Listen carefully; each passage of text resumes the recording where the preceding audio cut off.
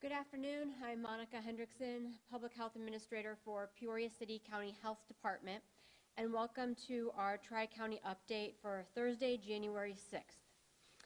For the region of Peoria, Tazewell, and Woodford, we currently sit at 73,396 cases. That is an increase of 4,777 over the past week alone.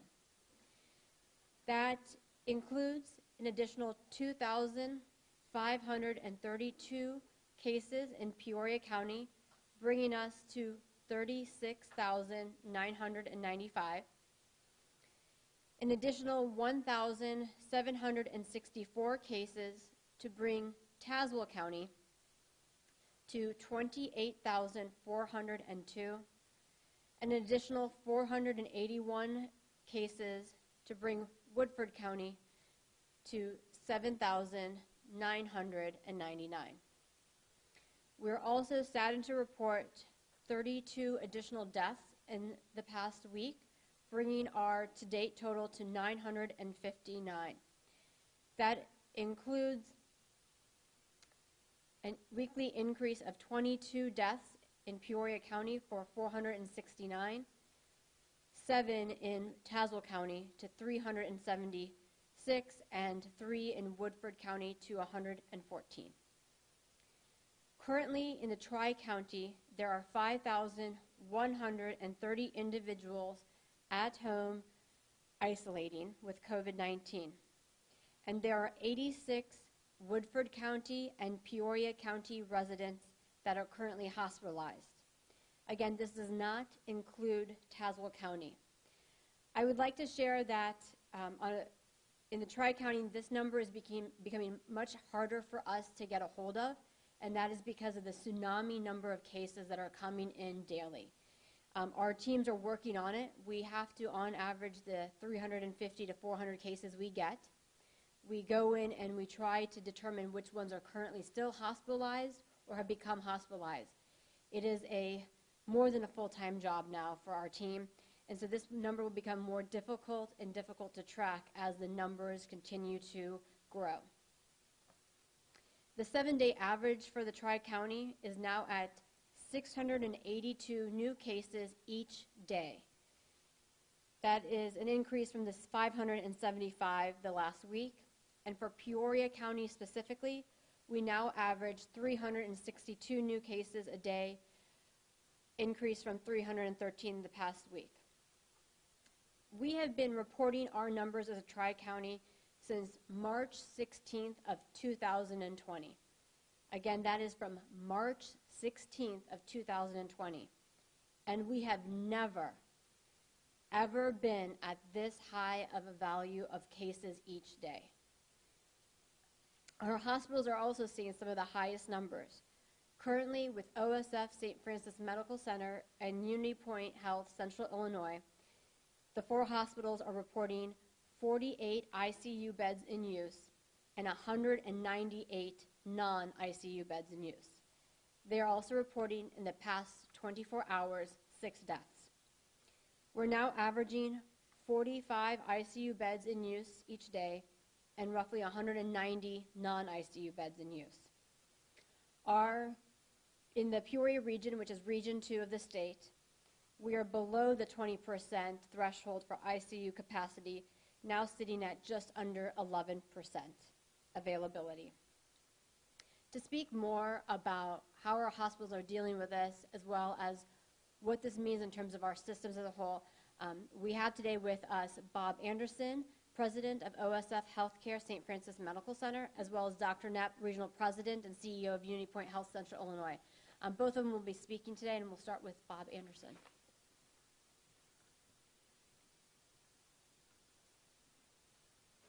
Thank you, Monica.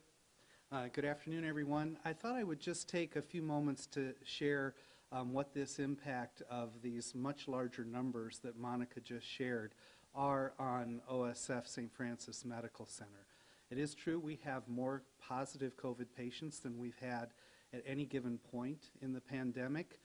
This puts significant stress on our mission partners who care for these patients, but it also puts a stress on the entire healthcare system. This month, and as we're taking care of these patients, we have fewer staff than we had a year ago. We're like everyone else, we're tired, but every day we're getting up and we're taking care of these patients. And doing it with fewer staff than we've had in the past is definitely a challenge. Our EDs are seeing at St. Francis between 200 and 250 patients a day, and a third to 50% of those are COVID-like symptoms or are COVID-positive patients who are coming in because their symptoms are getting worse. So that's a real challenge for us. The result of this increase in numbers means that patients are waiting longer to get into an inpatient bed, whether that's waiting in the ED longer or whether that's holding in the region, because we get patient transfer requests from around Illinois to come to St. Francis, and they have to hold if we don't have staff or beds to receive them to take care of them. And so that's a problem for patient care, and it's something that we are keeping a very close eye on. At the end of December, we started restricting elective surgeries, and I want to be very clear about that. Elective surgeries are surgeries that require a bed after the procedure and have the ability to be put off if they're not, a negative impact on the patient. As a result, we have been pushing those back. We still see anywhere from 10 to 12 post-op admissions every day from urgent and emergent surgeries. So we're trying to accommodate patients coming from the region, patients coming from our own emergency department, and patients who have had emergent or urgent surgeries every day in our ICUs and in our inpatient units. And we're doing this while we're taking care of the largest number of COVID patients that we've ever seen. So if I had one message that I'd like to share, it's please get vaccinated if you're not. Please get boosted if you're eligible. Please continue to follow the basics of masking, hand hygiene, and social distancing, because that's truly the best way that you can help our healthcare professionals. With that, I'd be happy to answer any questions before I turn it over to Dr. Knepp for his comments. Yes, ma'am. Is there any way to know, of these cases that are coming in, what strain, what variant strain? Are they Delta? Are they Omicron? And is it mostly unvaccinated people you're seeing in the ICU beds and in the hospital? The question was, do we know what the variant is and how many of those are taking up our ICU beds? We don't do the kind of analysis to determine the variant on every patient, but what I'm being told it is the majority Omicron variant, and we are seeing those patients that are in our ICU are a majority unvaccinated patients. How would you rate things right now? Is this the worst you've ever seen it? This is the worst that I've ever seen it since the March of 2020 when we started all of this. Since March of 2020, since the very beginning? Since the very beginning, yes. We've traded problems. In the beginning, there was a lot of concern about having enough PPE and enough ventilators. We have the supplies. Now I'm missing the nursing personnel, the techs, even the EVS, the housekeeping personnel that we need in order to clean the rooms, in order to bring people up from the emergency department. When I don't have those, things slow down, and it makes it very hard. Are you seeing an increase in patients who are fully vaccinated but still get COVID and still end up in the ICU? There are patients who have been vaccinated. I can't speak to whether they've received the booster shot or not, because that's not something that we track. But we have seen patients that are vaccinated that do end up in the ICU. Those are a small percentage of our ICU and a smaller percentage of our total hospitalized COVID-positive patients. Some of them may have comorbidities that put them at higher risk, but in general, it's much more of a tsunami of the unvaccinated at this point. You mentioned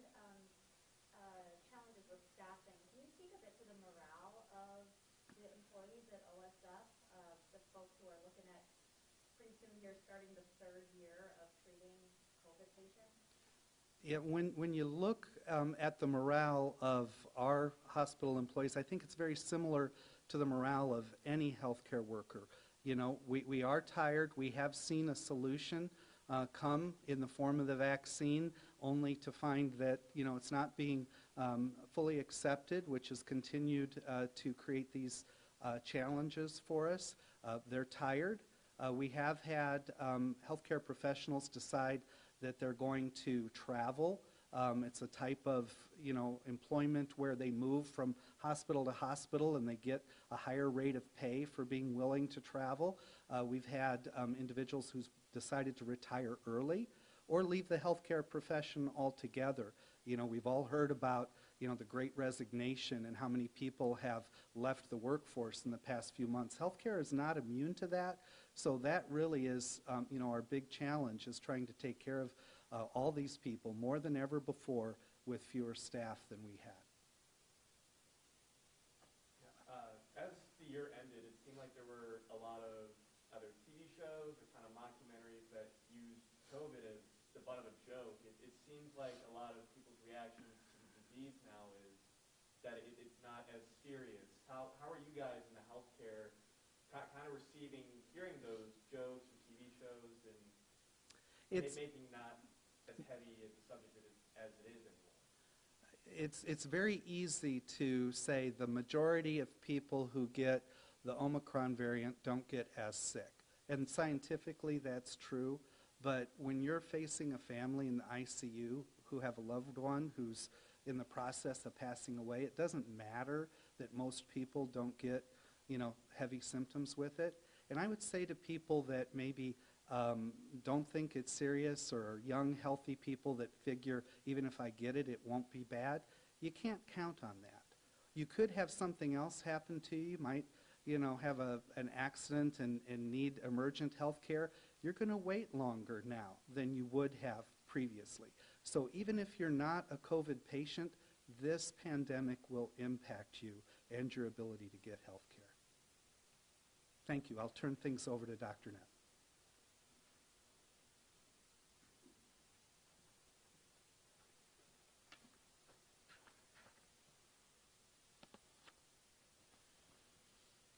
Good afternoon, everyone.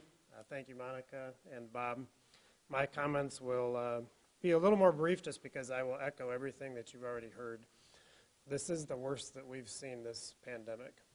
We have the highest number of patients in our 3 Unity Point Health Central Illinois hospitals. We have broke triple digits for the first time in the last week. For the first time since the pandemic started, we've had over 100 patients hospitalized between our 3 hospitals. In prior waves, we largely were able to keep the ICU patients that needed, COVID patients who needed to be in the ICU at Methodist. And today we have hospitalized ICU patients at Methodist, Proctor, and Pekin hospitals. We have record numbers of employees out with illness, most of which are COVID, just like the rest of the community. So just as you heard from Bob, our ability to care for patients is impacted not only by the record number of COVID patients, but by the staffing challenges. And we face the same issues of having fewer staff and now having staff who are ill and team members who are out with COVID.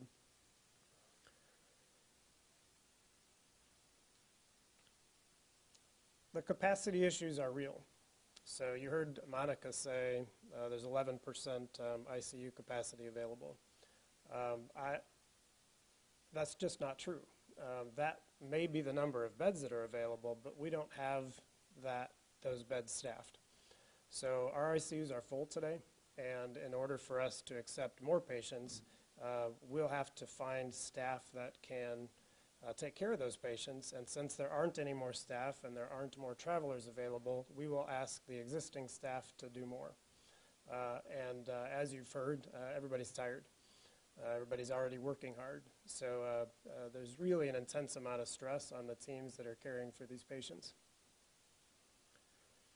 We have similarly put policies in effect to limit the number of elective surgeries. Another way to describe those would be to say non-essential surgeries. So for those people who have a life-threatening illness, cancer, life-threatening immediate heart issue, we'll still perform that surgery. But if it's something that can wait, we're going to ask you to wait. And as Bob already mentioned, that is going to impact people. And unfortunately, that also has health consequences, because even though those things aren't immediately life-threatening, they still need to be performed. And then I would just conclude before answering questions. We're not here to spread fear. We're not here to cause anger. We're not here to point fingers. We absolutely don't want to cause shame. But we do want to ask for action. And as you've heard already, the best thing we can do as a community, for our own sakes, for the sake of our healthcare workers, is to get vaccinated, and if we're vaccinated, to get boosted. The second most important thing is to wear masks, especially when we're inside and in any area where we're close to people. So we just plead with everyone to do both of those two things. It will make a difference. We have the same statistics across the country at Unity Point and at St. Francis, which says the best way you can lower your risk is to get vaccinated. And the people who are most likely to be in an ICU are those that aren't. Nothing's 100%. And if you're immunocompromised, you have other comorbidities, or you're just a person who happened to be more susceptible, you could still have a really serious outcome and even death despite having had the vaccine. But it still lowers your risk dramatically and can make a huge difference. So with that, I'm also happy to take any questions. My question for you is, if the hospitals continue to move at their capacity without any relief, what do you think some of the consequences will be, and how long do you think hospitals can keep the The question was, what will happen if this continues to get worse, or if it continues? We're going to continue to show up for work every day, and we're going to deploy every resource we have to take care of people. What will happen is people will wait longer for care, and they'll be cared for by staff, doctors, techs, nurses, team members who are doing more for more people with less time and are more tired and have more responsibilities, and perhaps don't have the same level of training to do the jobs that we need them to do because they've been called in from other areas. So there'll just be longer waits and increased risk. And do we ever get to the breaking point? I sure hope not. That we can't provide a needed service to somebody, but there is risk for that if the numbers continue to go up and don't slow down. So we will hope for the best. We'll continue to be here, but we really ask everybody to do their part. When you've asked people to get vaccinated and continue to mask, are there extra steps like maybe not going out as much, not spending time in large groups? Are we still looking at that? That was asked at the beginning of the pandemic. I know the CDC hasn't asked it again, but as the hospital, are you guys asking for that again? Are you asking people to consider doing that again? Yeah, we would appreciate that everybody consider the choices you make around activities that bring increased risk. And I think we've also all, things have evolved in the pandemic, and Bob already mentioned we have PPE and supplies, and that was an issue before. We've tried having kids stay home from school, and we've seen the detrimental effects, of not being able to socialize and not get education. So I don't think we're here today saying everything should shut down, we should all stay at home, because we know there's pros and cons of all of those things. But at the same time, there's a difference between, going to school wearing a mask, going to work wearing a mask, going out to a restaurant and wearing a mask in and out and sitting carefully, versus going to a crowded bar or an event and being around 50 people with masks off. So we absolutely would ask everybody to take special care until we can see that we're turning the corner here. Is there an option to ask for federal assistance? So the question is there an option to ask for federal assistance? There is. We have already asked for state assistance, and the state has had a mechanism in place where we can ask for staff members, and we have called upon that and received some help. We've not received everything we've asked for because the state hasn't had the resources to provide that. But they did just recently now give us an avenue to apply for federal resources for staff, and so we are making that ask as well, and we'll see if anything's able to come from that. And what would that mean? People would come from other parts of the country? What is it? Who comes? We don't know for sure where those resources would come from. Just knowing what federal resources would be available. Perhaps it's from the Armed Services, National Guard. Perhaps it's from other federal resources. Perhaps it's looking at areas that are less impacted and being able to pull from those areas. I don't know. I'm speculating here. We'll see what can come forward. And it's unprecedented. You've never had to ask for those kind of resources before. No, we've not. Yes. In addition to longer ER waits, we're also concerned about longer waits in general at chronic care facilities. Are you also having to pull staff from Unity Point, like urgent care centers, and repurpose them to treat COVID patients? So the question was, are we needing to pull staff from clinic areas, urgent cares, to come into the hospital? We are doing that, but we've not yet done so from our clinic settings or our urgent cares. We've redeployed from other areas. That will still be an option that we can exercise if we have to. But our clinics are experiencing the same challenges, of course, for staffing issues and people out sick as well, and so we're trying to keep the doors open there too. And also, today the Illinois Department of Public Health announced that two of the antiviral drugs might be introduced by the end of this month. My understanding as doctor, but they can help treat, I guess, both the vaccinated and the unvaccinated people who are looking at taking up an ICU bed because of their COVID-19 infection. Did that announcement today provide any kind of relief or any kind of optimism? Like, even if they're unvaccinated, like flu, you could give them this oral medication and hopefully they won't need to be in the ICU as long or there at all? So the question was about new antiviral therapies that have come available, and does that provide us any hope? With your permission, I think that's a great segue for me to ask Dr. Sater to come up. Dr. Samar Sater is our Chief Medical Officer, and I asked him to attend today to help with medical questions. I think he might have a couple comments to make too. So, Dr. Sater?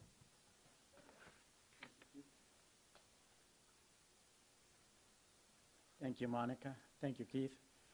So I'll start by a small comment and then I'll address the antivirals.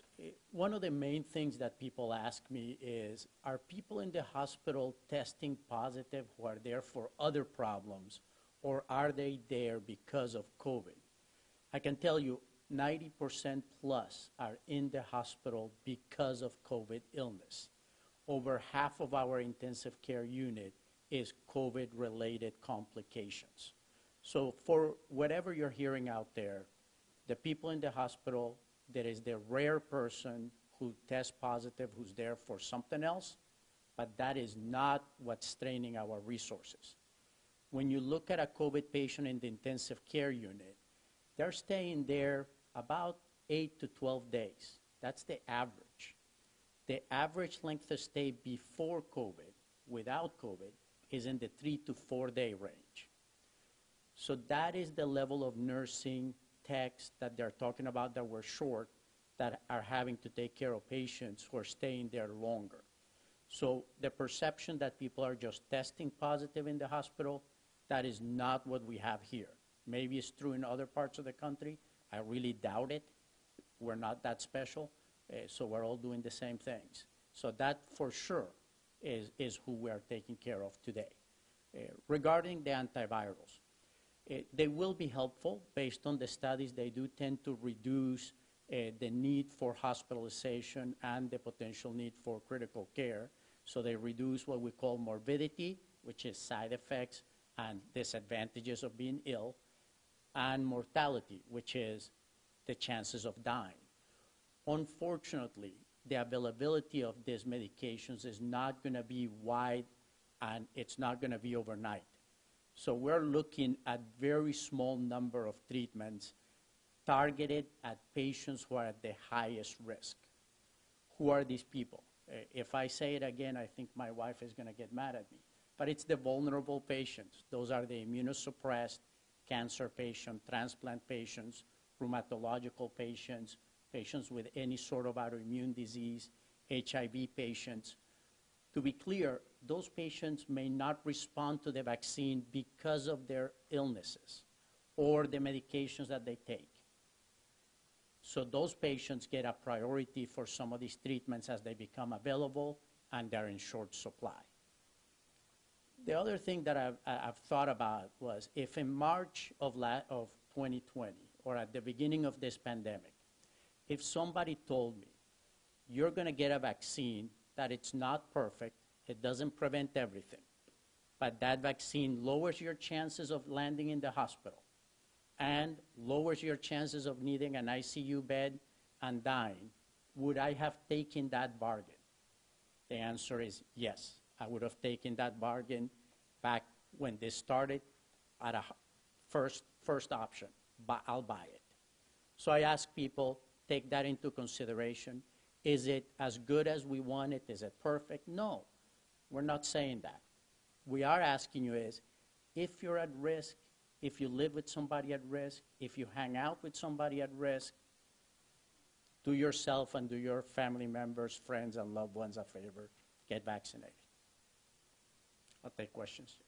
Can I ask you about masking? We've seen some reports now that they say that the N95 mask may work more against the Omicron variant. Are we suggesting locally that people go out and try to find those masks versus maybe some of the other ones that they're using now?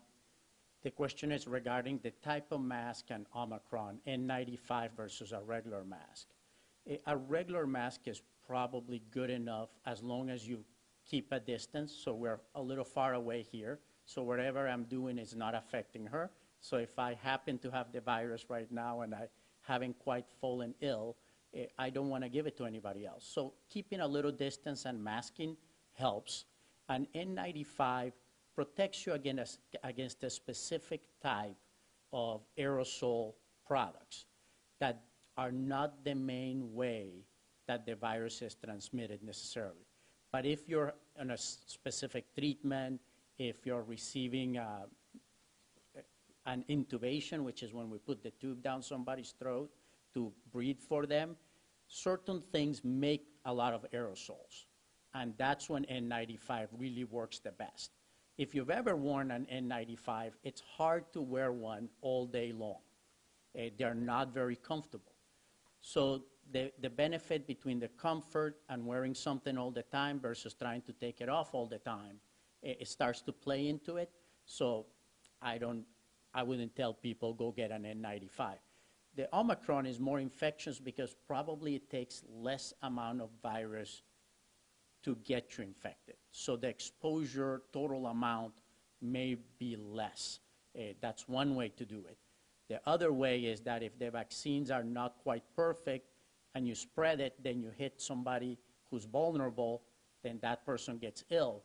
So even if Omicron is mild, if it infects a ton of people at once, you still crash the hospital like we're kind of crashing right now. Dr. Tabor, there is a population of people who can't get vaccinated, 5 and under. Can you speak to how many children you've seen that young being sick, and are they being hospitalized due to COVID and Omicron? The question is regarding patients who are 5 years or younger, and have we seen them in the hospital? We don't have a large pediatric population at Unity Point Health, so I am not the best person to answer that. Anecdotally, those have not been the bulk of the patients that we're seeing. It's really still the diabetic, overweight, immunocompromised, unvaccinated. That's the population.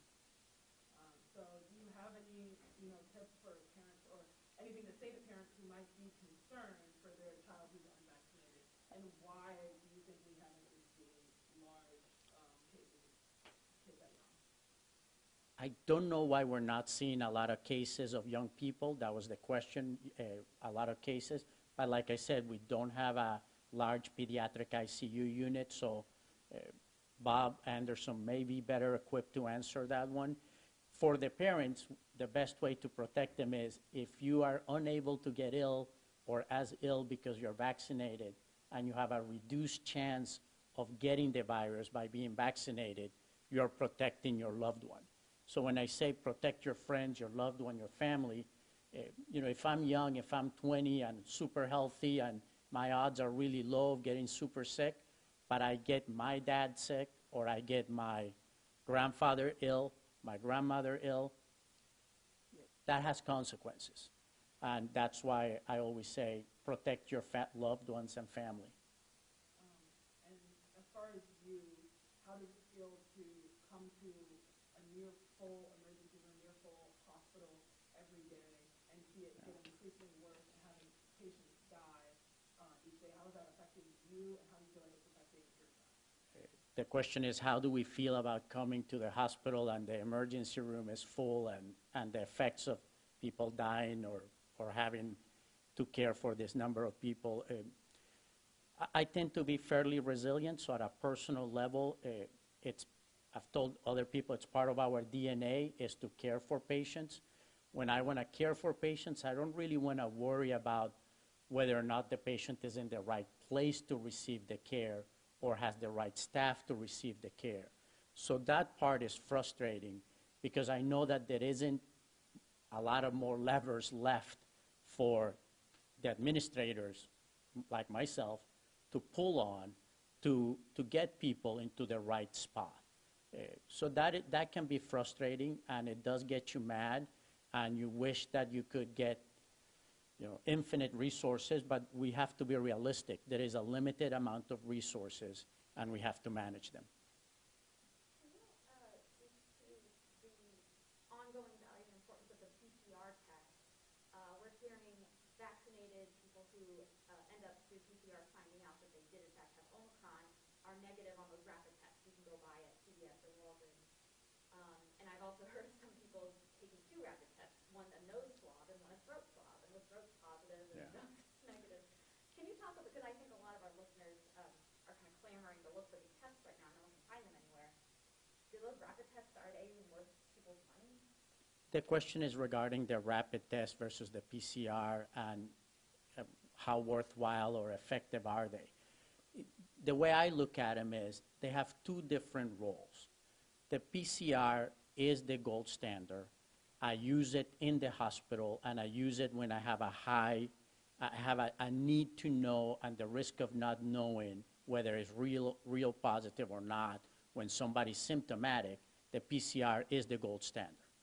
Now, the rapid tests are things that you can do at home, and they're not meant to have the same type of sensitivity. But they have a very good place in our tool set. So if we had a ton of rapid tests and everybody had them at home and they tested themselves when they had symptoms and isolated themselves, that would help us greatly. That would help them and it would help the community. Even if the test isn't perfect, if it catches X number of people and those people are isolated, that's less infection in the community overall. So I don't think we look at it as one is better or one is different. They're just different tools. Thank you. Oh, go ahead. Sorry, So- I have say one it. more question, is that okay? I kind of have a question about a medical ethics question. You talk about limited resources, and earlier when you mentioned the antiviral drugs that are going to be rolled out, kind of weighing who you're going to give these limited resources to. And I know in your profession that's a question every day. If you have two patients in the ER, with one ventilator, who do you give it to? Do you anticipate weighing whether or not someone's vaccination status as an element in determining care? That's something that we've seen a lot about online, that ongoing ethical question. People who, knowing that there was that solution and chose not to take it. The question is about the ethics and whether or not we would weigh the vaccination status of a patient when we're deciding on limiting resources. And the answer is we're lucky to live in the U.S.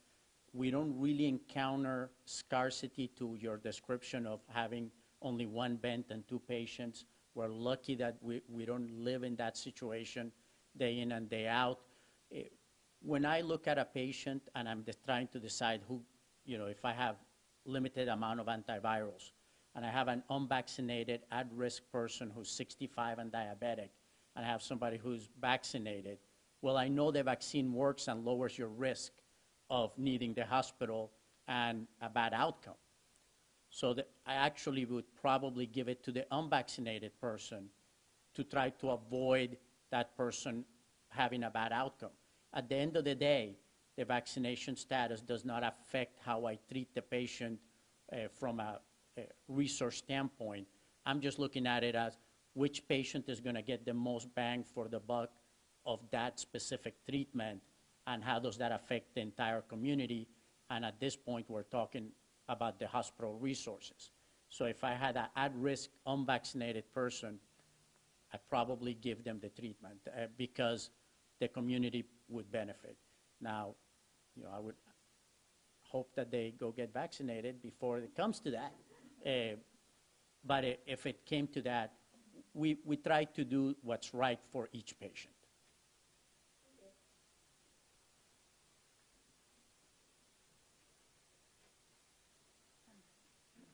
So, kind of to bring this briefing a little bit to a close, you've heard from 3 of our communities, and I would say state and national experts on this. And again, I want to reiterate that message that was clearly done, which is get vaccinated and get boosted.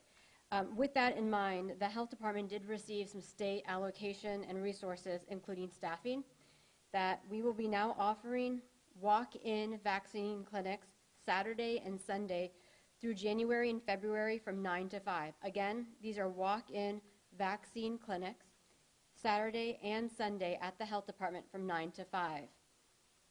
We will still continue to offer vaccine clinics Monday through Friday from 8:30 to 4, again, walk-in only. So 7 days a week, there is a walk-in clinic that you do not need to schedule an appointment for, but you just need to show up to. We have bus routes that go by the health department routinely, as well as ample parking. At these clinics, we will be offering, starting tomorrow, for 12 boosters for individuals 12 and older, as well as for individuals 5 through 11, the additional primary dose or third dose for those children that are moderately or severely immunocompromised. So that means starting tomorrow, 7 days a week, all types of vaccinations, boosters, primary dosing, third doses if need be, are going to be available at the health department on a walk-in basis. So again, the threshold and the barriers we are decreasing as much as possible, so please take advantage of it. Get vaccinated, take care of your community, and take care of our hospital systems. They need a break after 2 years as well. So with that, I'll open up to questions. It seemed like we saw a lot of deaths this week. Is there extenuating circumstances in those numbers? So to the large increases in deaths, there's a little bit 2 parts to this. One, sadly, with increased cases, there's increased mortality, but also with the surge of cases and our team reviewing them consistently, we have to kind of go through it in batches. And so through our audit trail, we did see a few. But again, none of these were months apart. They were maybe, I think the oldest one we had was maybe over a week. So again, these were relatively in the past 2 weeks, we are seeing those increases in deaths. I want to re-ask the same question I asked for the 5 and under. Do you have a reason as to why they aren't getting it as much, and what do you think they can do to protect their children? So the question is, of the 5 and under, why are we not seeing as severity of cases? Because I think that's a key delineation. We are seeing positives in that population. Kids are testing positive. They are having mild to moderate symptoms. What we haven't seen yet, and I would say knock on wood, throw salt, whatever you want to do, because I don't think we would ever want to see that, is we're not seeing them severely ill or critically ill yet. And so the question is, what is this? It could be the type of variance. It could be just the anatomy of a child, the size of them, all of that. And I will also say the protective factor of our school systems too. All of these kind of play into a role. But having said that, we've been lucky thus far, and I think the best thing we can do to continue to protect that population, as well as any population, is create that shield around them. Get vaccinated, wear a mask, socially distance. You can go ahead. I'll add that. I think since the beginning of the pandemic, we've seen spikes, dips. We're at an all-time high, of course. It feels never ending. What do we do to get over this hump and not let it happen again? the population that will not get vaccinated, what you guys say is what's causing it, or not what's causing it, but what's keeping it going. If that population doesn't increase enough, or we don't continue to get boosted enough, and we keep running into that era of everyone needs a booster, and that's why it, kind of happened. What stops that? How do we get over this hump? How do we stop this from happening again? So I'll paraphrase your question as, we seem to be in kind of that hamster wheel, right? And how do we get out of this? The level of immunity of our population is going to be key. And right now, the best way we can reach that type of level is going to be vaccinations. And, having to have a booster or having this repeated is not something new. We do it with influenza routinely as well. But sadly, this might extend on for a long period of time if, to the point, people are not taking advantage of this and seek to get natural immunity, meaning that they seek to get sick. And so we're going to still see the tsunami of cases. We're going to still see the capacity issues in our healthcare system and even our secondary and tertiary kind of safety net systems as well. So it won't end until we can really help people understand, and it be a variety of educational points, but have that conversation or understanding of why they need to get a vaccine. I wanted to ask you very briefly about schools. Like, for example, we know that Peoria Public Schools delayed their return from their winter break until next week. We were wondering from the health department standpoint, is the health department kind of advising schools maybe on, if they need to take that break, and if so, maybe what metrics should schools be looking at as they make a decision like that to, delay school, take a break, anything of that sort? So regarding the schools and kind of the guidance the health departments work through with the schools, I will just give credit to Beth Kreider, the Peoria County Superintendent. She hosts a meeting routinely with all the superintendents, both private and public, for Peoria County. The health department sits on that meeting almost weekly with them.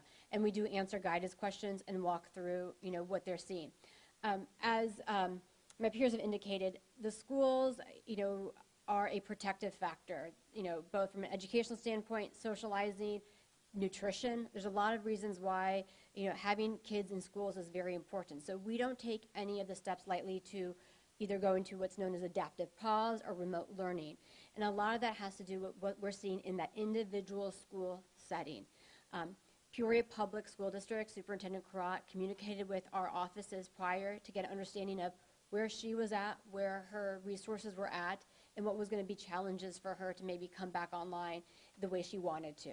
And so, again, this is a lot of conversations, and I will just say that no one takes this lightly. This is an ongoing conversation that we have routinely so they understand what's going on and what's impacting it. Because, again, sometimes it's not what's happening in their schools. It's what's happening in the outside community that's really driving when you see a school that has maybe 30 kids out, but it's not because the school did anything. It was because families were hosting gatherings, whether it was like a spaghetti dinner or something, and that's where you're seeing the cases originate from. So not related directly to the schools themselves, sadly. Monica, in terms of testing, it's like people have more choices than ever now, and how do you? Let's talk about pop-up testing and some of these alternative testing options that people have. People are offering to come to people's homes and be tested for, and it's free. So what do you say about those kinds of options for people? Do they trust them? So first and foremost, there is a lot of testing options out there. I will say when there is a gap in testing or limited resources, you also see, sadly, at the same time, scams start appearing as well, promising that they will come to your home, but maybe it's not a valid test, and they may not even give you results from it as well. So again, first and foremost, if you are looking for testing sites, visit the Illinois Department of Public Health website and their testing page. They list a variety of testing locations, and these are labs that have confirmed that they're reporting back to the state that they're giving out results. So trust those first. If you purchase your own at-home test, that's great. You can go that route. But I'd be very hesitant if you get a private message or see an advertisement on social media saying that I will come to your home for $10 and give you a test. If you are starting to see some of this, you can actually, I think the governor even commented on it, that you can reach out to the Illinois Attorney General's Consumer Protection Division, and they are responsible for those type of entities that are kind of doing that type of practice. Now, if you have a question about a legitimate operation and maybe the practices of them, then you can talk through regulation and the IDPH hotline. But that's for example, you're uncertain that somebody was wearing proper masking or gloves when they took your sample at a laboratory, versus these Facebook pop-ups that you want to direct to consumer protection. There is a group that's doing it for free. They will go to your home and do it for free.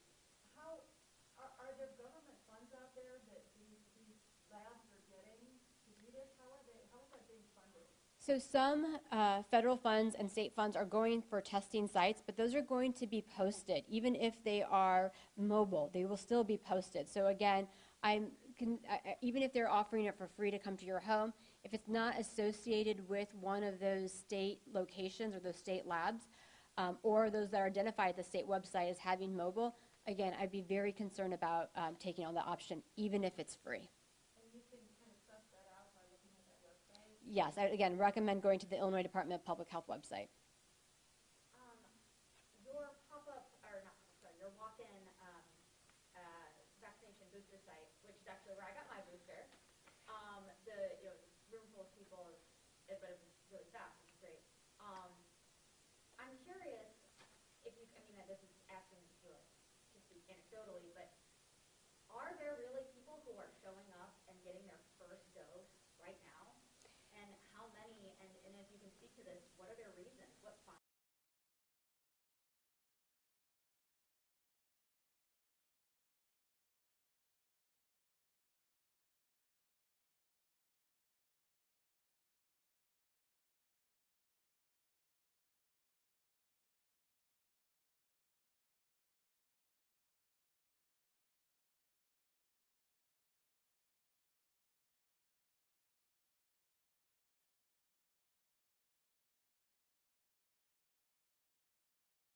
People are not necessarily tech savvy.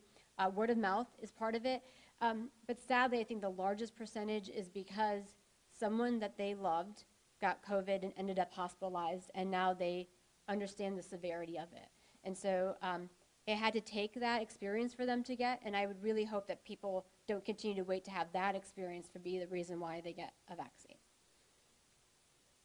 I will just end with one, hopefully, request from the media.